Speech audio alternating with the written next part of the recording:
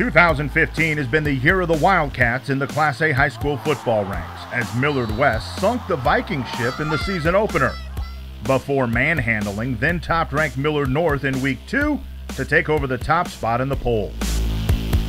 Fresh off the worst defeat in the 20-year history of the Millard West-Millard North rivalry, Fred Petito and his team are out to prove they may have stumbled, but are far from falling. Will All-Super 6 selection Jake Matthew, let's get it, man. Let's go. fellow senior signal caller Ethan Morrison, and the rest of the Mustangs break out tonight against their visitors from Lincoln High? That's a question that 48 minutes of football played under the lights on the Buell Stadium turf will answer. It's the 1-1 Lynx, visiting the 1-1 and 6th-ranked Mustangs for Week 3 of the Scheel's Thursday Night Lights.